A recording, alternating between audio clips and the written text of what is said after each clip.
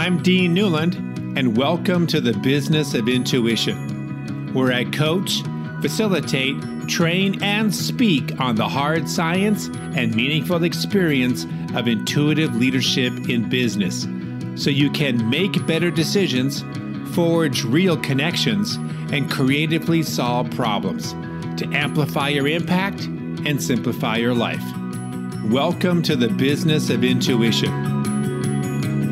Before he died, my father-in-law told stories of his childhood, where horses were slowly being replaced by cars.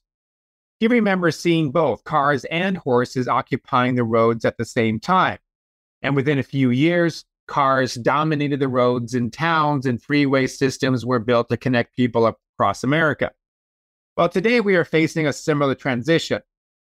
Not one having to do with transportation, but with economics.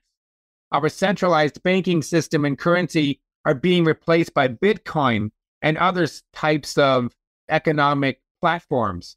What and how we buy and sell is also under a huge transition. Before we had companies like Nike tell us what we needed, today we are telling Nike what we want. Decentralization, owning your own digital identity and creating value through NFTs is replacing the old business to business and business to consumer processes. In this new world order, how do we retain what it means to be human? Do we continue to expect from one another the same speed we do a Google search? Since leadership responds to the environment in which it lives, how do we lead and collaborate in a decentralized data world of the creator economy? Well, my next guest and I discussed these and many other challenges and opportunities. And whether you want to participate, you need to understand this trend, for either you will decide how you want to engage or others will for you. Catie Romero-Finger is my next guest. Holding 20 plus years of experience in tech, marketing, and PR, and now owning a full scope Web3 marketing agency, Catie Consulting grows Web3 projects from zero to hero on a daily basis. In the past, Catie participated in various panels, interviews, and keynotes around the world. For example, NFT.NYC, AIBC Dubai, Metaweek Dubai, and more. Catie also has been recently recognized as an influential woman in tech and Web3 by Female Tech Leaders Community and the Glass Digital LTD. Catie's mission is simple: to create means for inclusivity and creativity to thrive in the Web3 space, contribute to the mass adoption of crypto, and to get more clicks into the Web3 space, as well as chicks. My next guest, Catie Romero-Finger on the Business of Intuition. Well, Catie, great to have you on the show. And by the way, what's the time there in Spain? What time is it? 5 p.m. 5 p.m. We haven't done daylight savings yet. We do it this weekend. Okay. All right. Got it. Well, as we're starting the day, you're just sort of wrapping up. So it's good to have you. I wanted to start off with, if you could kind of give us a little bit of a tutorial and a background. Obviously, internet and technology is constantly moving forward at lightning speed. And now we hear this thing called Web3 or Web 3.0, just so that we all have an understanding of what that means, because I would love to talk to you about how this is going to influence a lot of things in our life, including leadership. But what is Web3? Give us a little bit of background on that. I think the easiest way to describe it, I mean, there's a lot of components that go into Web3. So you have, some people would say crypto, some people say blockchain, which is the actual technology behind it. And then a lot of people talk a lot about what decentralization is, or DeFi, which is decentralized finance. So Web3 was the word that they invented to kind of encapsulate all of those different components. But kind of the most, I think, rudimentary way of describing it, as I would say, is kind of taking away centralization of anything. So if we're talking about it in terms of a bank, we don't have a bank structure of hierarchy anymore. We have many people that own their own assets, as opposed to having someone own their assets, invest their assets for them, and then you lose kind of power of that. So I always say that the easiest way to explain it is basically giving the people back power. And that's why it's such an evangelized, I believe, market, because people that truly believe what it is, it means, instead of what we've lived, especially in my generation, kind of the Facebook generation, which is everything being fed to us. Now us as users are telling everyone else what we want. So we're telling brands what we want. We're the creators, as opposed to Nike telling us what we want to like. We're telling Nike what they need to produce and make for us. So, so walk me through it. How would that look? I mean, I get it, sorta. And I'm also trying to channel listeners so that I'm trying to pretend that I'm also them somewhere driving their car to work or what have you. So let's say we are, I don't know, $500 million company. We have services, we have products, we have business to business, B2B interactions, but we also have business to consumer. So we're going right to people. And we have websites, we have blogs, we have leaders trying to develop their own thought leadership. How does that, what you just said, change the way we do things? What does it look like? What's different about our world? So I think, it depends on what product you're talking about, but if we're talking about it kind of from a leadership perspective, I think it means we're becoming more collaborative versus this top-down approach. So it's definitely, for example, I have a company, and I don't think most people in Web3 really see themselves as like the boss and their team. Everything is very collaborative. We all own a piece of the pie at some level. So I think that's what you'll see. I think if you look at very big traditional structures, it's going to be very hard for them to Web3ify, if you want to say it that way, which is why a lot of them are either acquiring Web3 products or Web3 companies, or they're building out a smaller team to like manage that and create a product that will be Web3, because it's very antithetical to what the way traditional business runs is what Web3 is even preaching about, if that makes sense. So you mentioned earlier on, Catie, that instead of Nike telling us what we want, we would be telling Nike what instead of Nike telling us what we want, we would be telling Nike what we want. How does that work? What would that look like if I get onto my computer one day and I'm looking for shoes? How would my interaction with Nike be different than what it is now? So I think in that sense, like before, let's just think about like the consumer journey before. The consumer journey before would be the company, Nike in this case, might do like some focus groups. They might do some testing of product and send it out there and see how it fits with the people. They kind of have, let's say, the sales cycle or the product development cycle probably would be much longer than it is now. So now what we see what people are doing. Social media is constantly quicker. So now Nike goes out there and says, what are people doing with my product, and how do I need to adapt it better so that they use it more, they use it in circumstances how I want it to be used, etc. So and the user, because they're sharing so much of that data and so much of that information back through social media channels, through mostly social media, I think at this point, it's kind of what we're saying is it has to be quicker, and therefore they take what users are doing and implement it. So it's quite different than it was before in the sense of, for example, influencers. Before Michael Jordan, might be a bad example, but Michael Jordan was the face of Nike. And now a lot of times people look more to people on the street, like some kid playing ball in a cool pair of shoes might influence them a lot more. We know that is actually the truth, that those are influencing people more. For example, Kim Kardashian, nothing that she promotes really sells. They know that. It's not her image sells, but actually what she's promoting in her products don't necessarily sell.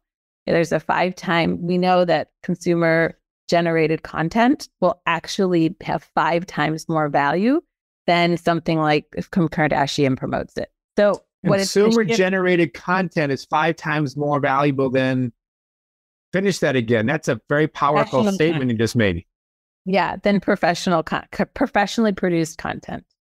So the user sending out content about a particular product or service versus the company. Right. All right. That's a key. That's a great concept. Yeah. So if you think about, for example, a company, I was just on a panel last week in Dubai, and a guy was on the panel and he said they spent $100,000 to do a video for a campaign, and they got like 3,000 likes. And then some kid came along for the same product and did a 15-second TikTok, and it went viral, and I got like 5 million views, and it was free because they didn't. It was the consumer that did it. And he said, it just goes to show us that if we don't need to be investing what we invested anymore, because it's not what we say, it's how it's being used in the street, because it's more applicable. People can touch it, they can feel it, and people are more interested in it.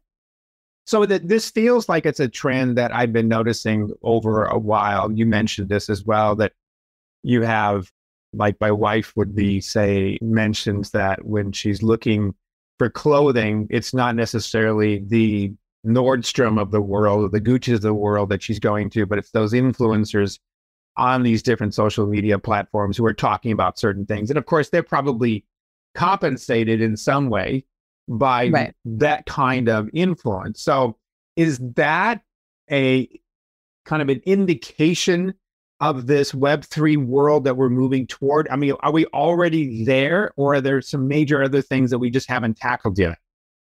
Yeah, I mean, I would argue that that's more of like a Web 2.5, because you haven't put in the technology and the actual kind of monetization behind it, which is what blockchain would do.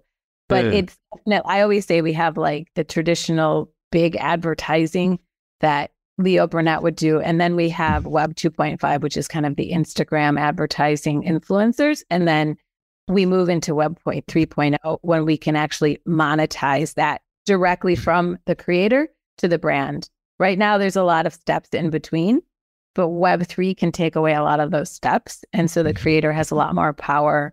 IP can change. There's a ton of applications really of how you can use it. Wow. Okay.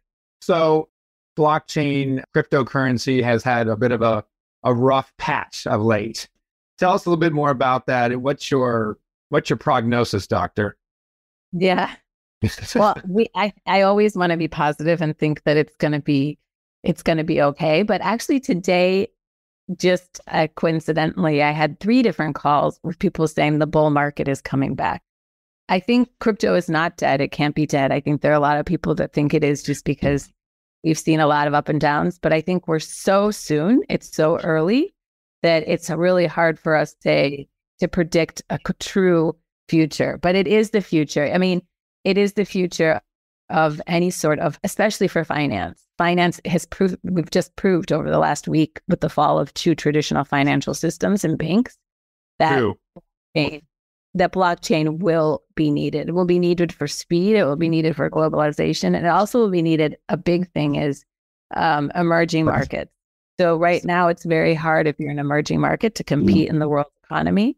And blockchain can definitely help with that, because, breaks down barriers to entry, because there's no central point, if that makes sense. Sorta. I'll nod my head and to pretend that I understand everything you're talking about. Some things I just don't. How does a company that is already, say, ensconced in traditional banking, finance, investment, transition over to blockchain, or do they? Are they just the dinosaurs that need to maybe recreate themselves? No, not at all. For example, we're speaking, we have an advisor or mentor to us who one of kind of an important person at MasterCard, and they're already very much into it. So payments, and that could just mean that you, for example, making this podcast could pay your advertisers in crypto. And any revenue you made, you can have a MasterCard on your phone, and MasterCard, those tokens can then be real money, and you can use it, and it's Apple Pay. So there's tons of applications, and a lot of banks are going towards it. I mean, you can tokenize assets, which is getting into NFT, right? Yeah.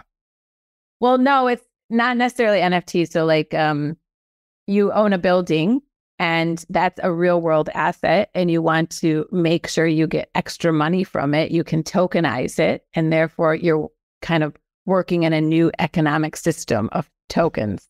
it gets a bit complex, but yeah, I know. So we almost like need to go back to finance 101, but call it crypto 101 just to be able to understand the complexity of this. Because I think there are some people, the early adapters probably get this, and understand it and are probably going to be the pioneers, the Lewis and Clarks of this entire new economy, right?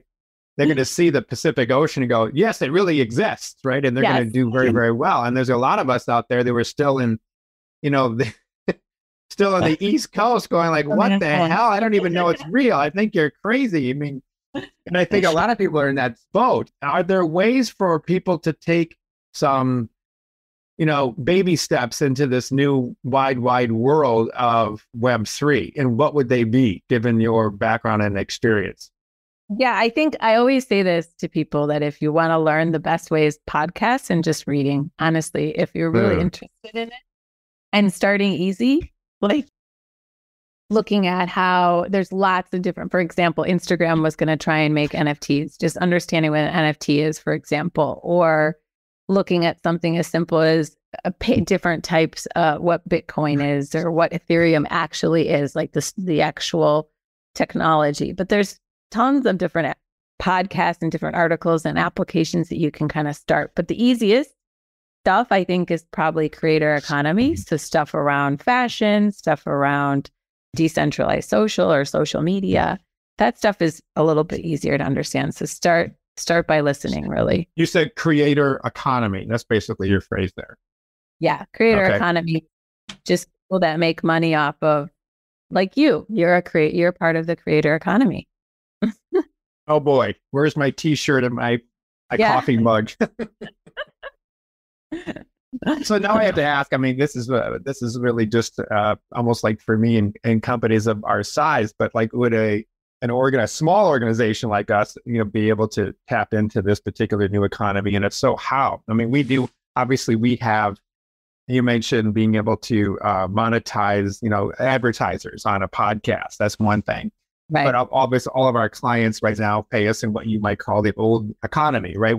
There's purchase orders and they would fulfill on them. And we're on a particular contract for a certain number of whatevers we do. And that's how it goes. It goes from one bank to another. Our organizations now at that point where they would start even considering, paying in this new economy, in a sense, paying through cryptocurrency.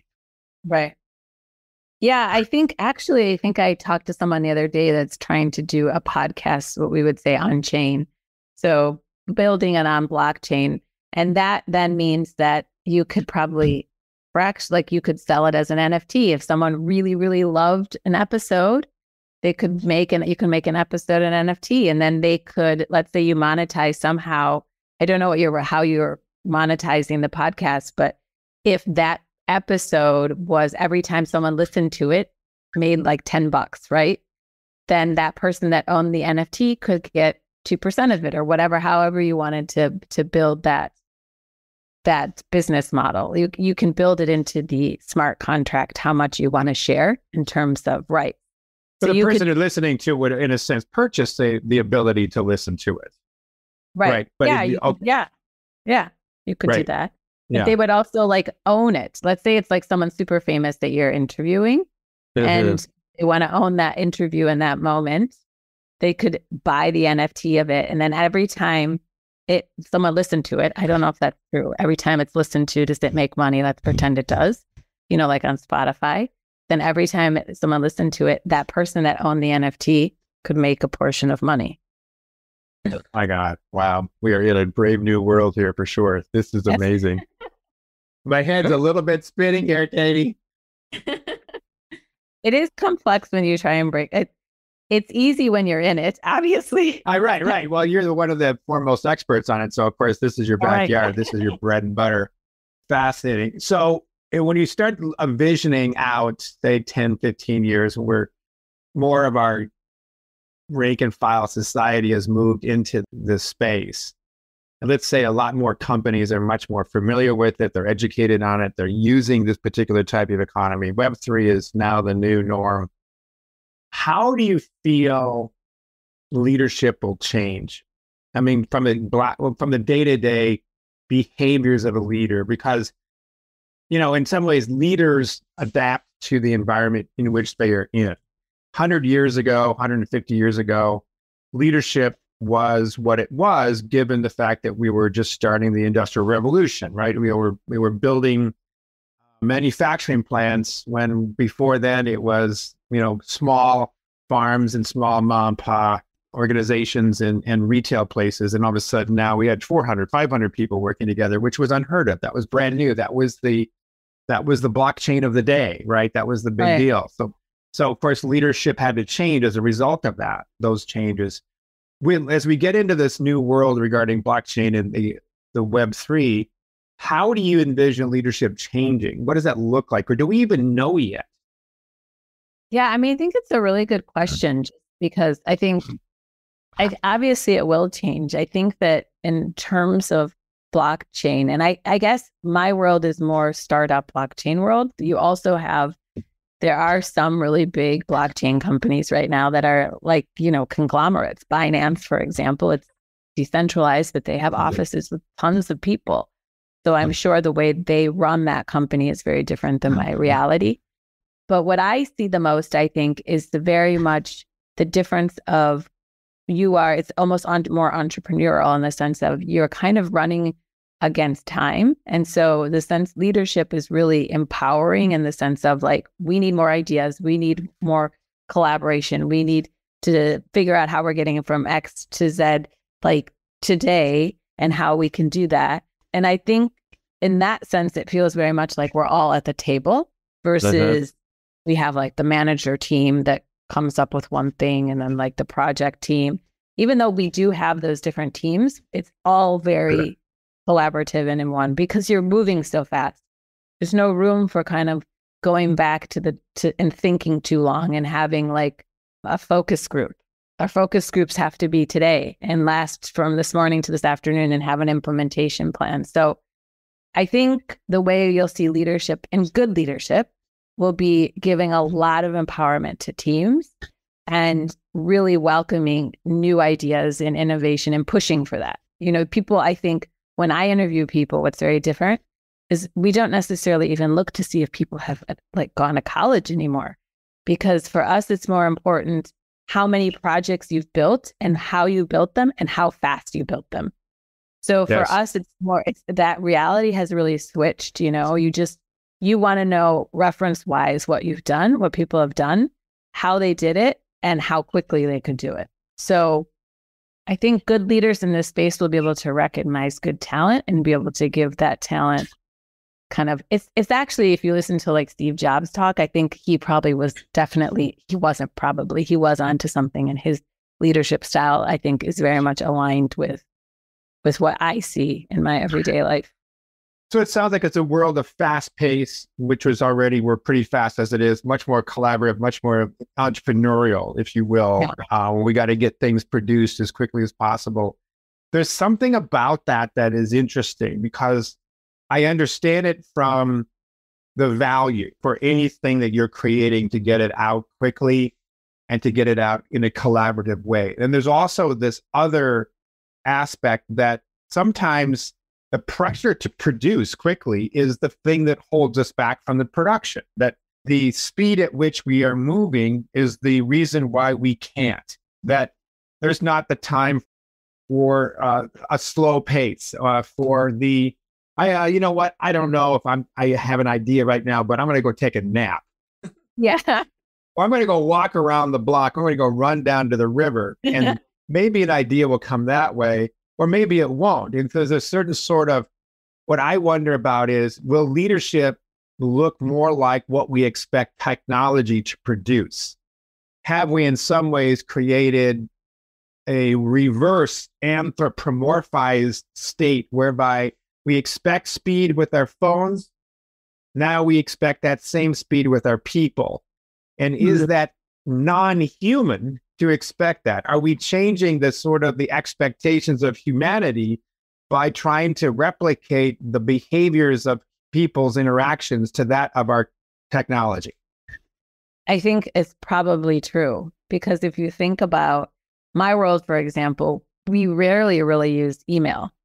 Everything is Telegram, WhatsApp, Slack. It's instant. Everything is instant. There's not enough time in the day to get things done, to get collaborate. Everything is very much about collaboration, because in order to grow and to build and to scale at speed, you can't do that alone. So it's a lot about partnerships. And so it definitely, I think we push the limits to what is human and what is not human. I mean, sometimes you just can't meet a deadline, but you're up till midnight. Like you have to do it, and you're dealing with a new global world.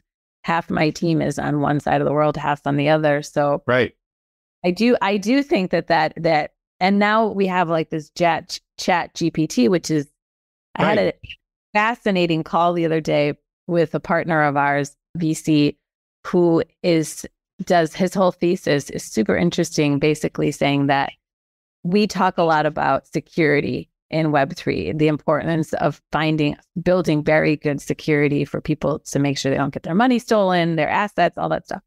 But he said, issue won't be, so we talk a lot about digital identity to make sure it's really you, right? But he said, the future really isn't about a human stealing your ID or a human trying to hack into your Amazon. It really is going to be about machines, because we're giving, it's the Terminator thesis. So we're going to get over to machines, and what does that look like? And that, but even if I read a blog, and I've got blogs, they're all over the place, right? And so Chat GPT could, of course, take the concept of what I wrote, meld it in with other concepts, and write some sort of thesis paper for some 12-year-old in Poughkeepsie, New York, right? And I would never know that. No. But it wasn't my paper. It wasn't my blog.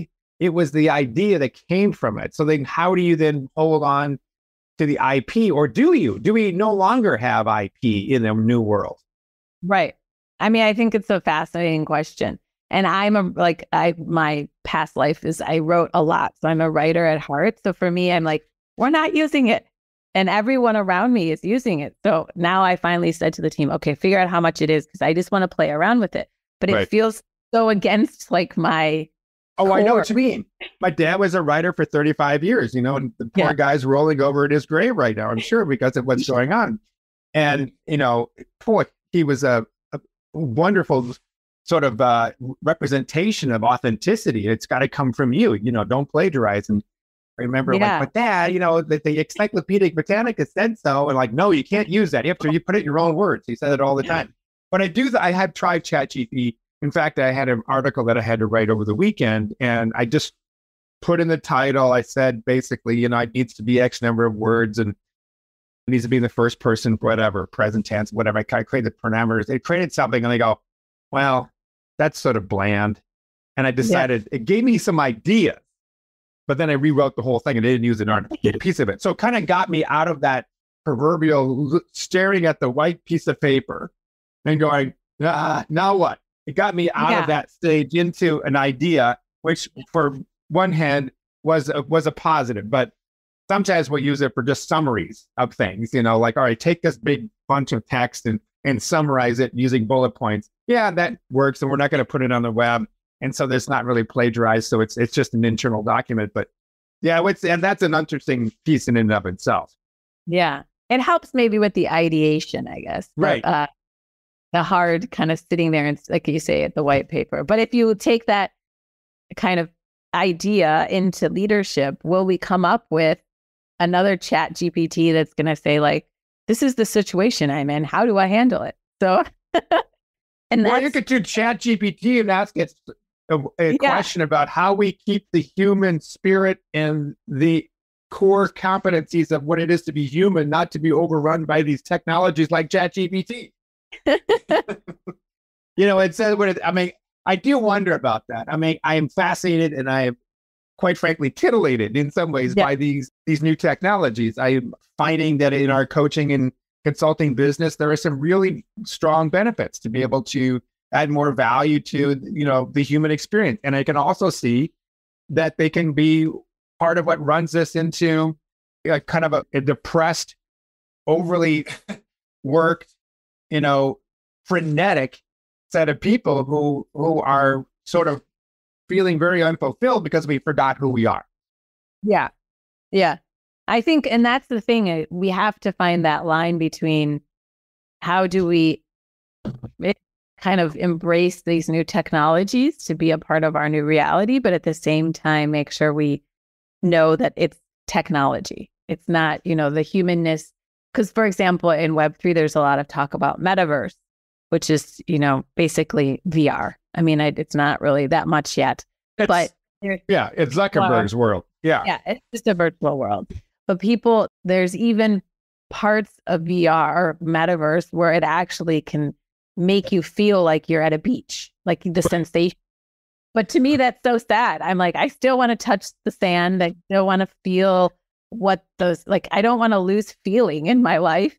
So, but we're moving to a place where technology will be able to replace. So we no longer need Prozac. We'll just need like a VR.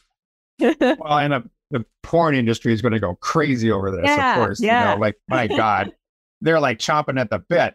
But I guess even think about that. Good point. There's somebody was asking because I'm of a different generation. I remember I'm dating myself when email was the new thing. Like I remember being in a facilitated kind of a business meeting, and somebody said, "All right, how many here in the room actually know what email is?" And 3 out of 15 raised their hand. Like, well, what the hell is email? It was only the big companies that had it; the smaller ones didn't have it.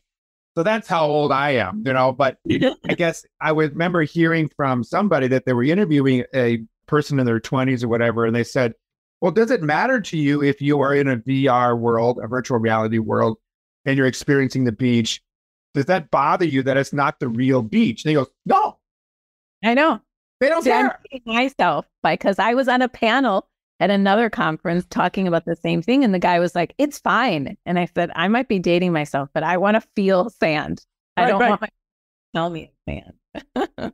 Well, God, it's amazing. So I guess in some ways, there's a train coming, and we have to ask ourselves whether we want to get on or not, or to what degree. Do we want to just be on the full journey or just get off at some point? And I'm thinking as you're talking that like in any sort of economy, those that understand and can play in that economy are going to benefit financially from a education perspective, from, healthcare, all the other parts of which society can provide its people.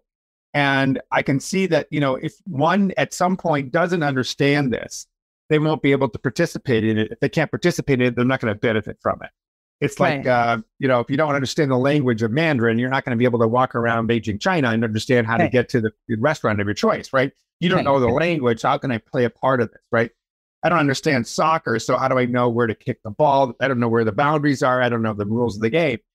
And it's going to be almost like it could be a division of who has and who doesn't, who understands this technology and who doesn't. And I think that what you're sort of making me wonder is, there's a part of me that feels like personally, I need to understand this, at least to know what it is that I don't want to get involved in or what I do want to get involved in. Right. No, I agree. And there's actually different bits to this in the sense of, we say the promise of Web3. No pun intended, huh? Sorry. Go ahead. Sorry. In the sense of like, the idea is that the promise to kind of level the economic playing field is what we say. So, but so we talk about metaverse, that's kind of what first world problems, right? But we talk about like being able to have a driver's license as a woman in certain countries in the Middle East or in Africa. That is definitely not a first world problem. And that is a very real problem. But if we could build some sort of digital identity that A, breaks down the barrier of cost, and B, maybe the barrier of actually having to have like a male go with you or whatever the barriers might be, we're allowing more people to come into play. So we know Cardano is one of the founders of Ethereum. There were 3, I think, 3 or 4, I always forget. And one of them was Charles, I forgot his last name, and he left Ethereum. He broke from Vitalik, and then he started his own protocol or blockchain called Cardano, which kind of not taken up it was pretty strong at the beginning and now you don't hear much, but he did a big campaign in Africa about 2 years ago, maybe, for digital identity. And the idea is that in certain African countries, it's super expensive to have a driver's license. And in order to do anything basic, go to school, have healthcare, whatever, you need to have an ID. But if you were to make it digital and anyone could access that, and there's education around that, you now bring, a huge population into the system of education, of healthcare, of all that stuff. So it has this amazing promise if it's applied correctly and if it's invested in it, and if there are a lot of projects doing a lot of these things. So that's an interesting thing you bring up, though, that if it's done correctly, so there's a moral component to all this too, which is to say, what's the right thing to do? And I think that some people will listen to this and they go, yeah, but what if this becomes, the Wizard of Oz behind the curtain is really our government, who is now have access to all of this information and then can manipulate and control under the guise that we have autonomy. What's being said about that particular concern? And is that a concern? So if you're using blockchain technology, that's not a concern because you don't have a centralized database. It's everything. That's the point of it's a chain with lots of blocks. It's decentralized. That's right. Okay. Right. But you do have a sense of what programs are invested in, because if an African nation wants to bring this, type of technology on board, maybe it's in their interest to not do certain things. So there, in that sense, there's power and there's freedom there. But the actual technology in itself, that's the strength of it, is that no government can dictate behind the scenes and own it. Even a digital ID. Correct. So digital ID is, again, under the platform of a blockchain, decentralized. Yeah. So, all right. So if you were a government official in, say, a ruthless country, would you be concerned about this technology? I'm sure, because it takes your power away, for sure. The more power people are given, the less you have. So in certain countries, I'm sure it would not be welcomed. Is this technology, in a sense, if you were to sort of create a political coefficient, become really a democracy?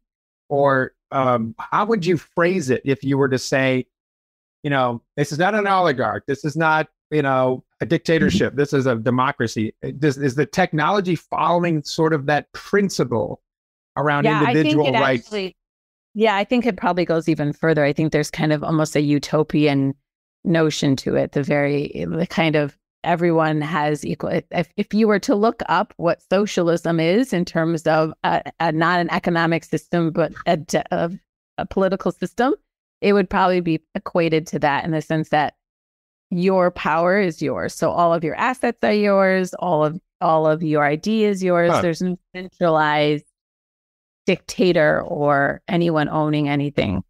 Versus the socialist economic system, which is we are going to basically distribute wealth across the board and take from them those and give to these. We're not saying that. Okay. No. You're just saying who owns what assets and whose is what.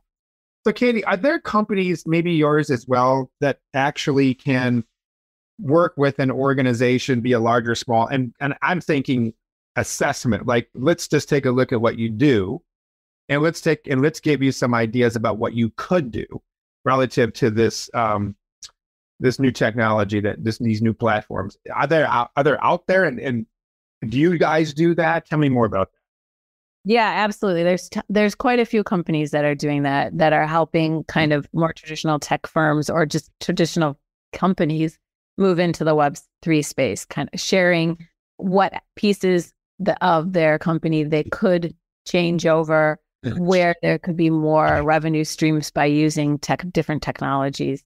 And yes, with something that we do. So we'll have, for example, brands. A lot of brands will want to move into Web3. We can help them with a brand strategy of how you use your current assets and then move into Web3. Or creators like yourself, how do I take my product and make it into Web3 and create a new revenue stream?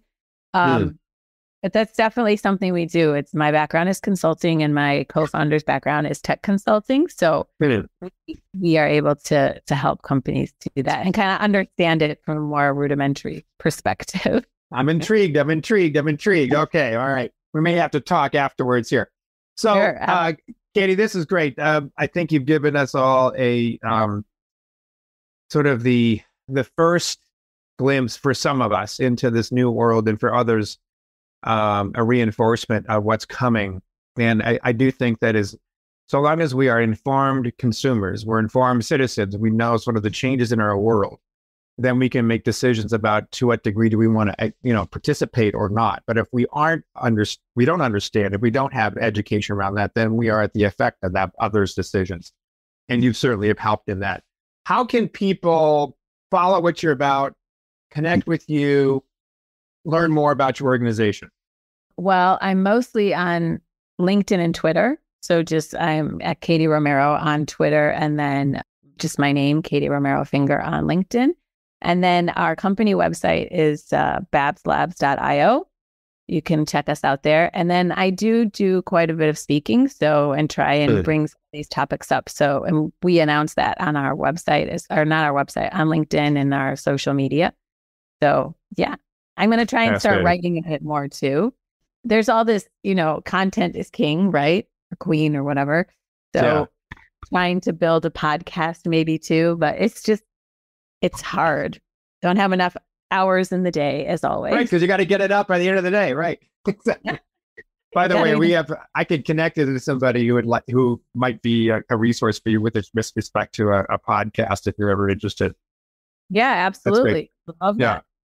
But Catie, it's been really great to talk to you, and definitely going to kind of follow what you're all about. I think that this is a fascinating topic, and we need to know more about it. And you certainly give us some good ideas about what this is all about. Thank you. And I think you've given me something super interesting to think about, which is leadership and how it will change in this new technological realm, because I haven't really thought about it, but I do think it's a topic that will be interesting to explore. So, write a blog on it, and we'll connect to it. We'll set it up, because I think that's like any leadership, it always is trying to be proactive, but it has to be cognizant of the changes in the environment. You think about, say, the famous book, How the Mighty Fall, Jim Collins talks a lot about how organizations get too myopic into their own success, and they miss the outside world and how it's changing. And if they don't pay attention to that, that becomes their demise. And there's just dozens and dozens of examples of major companies that we all know about that fell to this particular sense of myopic, almost arrogance around, we know what's going on, screw the outside world, right? Right. But, there's just examples around that. But I think that leaders need to have an eye out for this, at least that. But at least also the second part is, to your point, how are we going to need to change as leaders in this new world? It's already here. It's already at our doorstep. Are we adapting to it? Are we going to be dinosaurs that will eventually become not? How do we even train people, onboard them? How do we create training programs? How do we coach people? Are the competencies different? All these things I think are should be discussed, because it's coming, it's here. And if it's not us, somebody else. Right. Yeah, I think that's super true. And I think the book that you mentioned is a great book. It's super, super relevant in this space, because people become so evangelized that there are times where, I remember, I think my brother called me and was like, can you believe what happened? I think it's like another mass shooting in the States or something. And I hadn't even heard about it. Yeah. Because my whole day is just my world. And that's really scary at some level. You have to make sure you're looking at what's happening in the whole landscape, or you will fall at some level. So yeah, I think it will be really interesting to see what happens. And this last couple of weeks have been interesting, because the mix of traditional finance and crypto finance is meshed with the fall of Silicon Valley Bank, and now Swiss, what is it? Oh, Swiss and UBX. Yeah. UBS and all that. UBS. And there's so much correlation that now the conversations are starting to mix, like where the lines are blurring more. So I think that's going to be something interesting, and probably need to focus on that and what that means for business, leadership, everything. It's changing. Fascinating. It's really fascinating. Well, Absolutely. Great to have you. I really enjoyed this conversation. Yeah, me too. It was great to meet you, and thanks for having me. I look forward to staying connected. You bet. Thank you for listening to The Business of Intuition. If you enjoyed the show, please subscribe, rate, and review on Apple Podcasts, Google, Spotify, or wherever you get your podcasts. If you'd like to learn more about Dean or Mission Facilitators Leadership, go to mfileadership.com. That's mfileadership.com.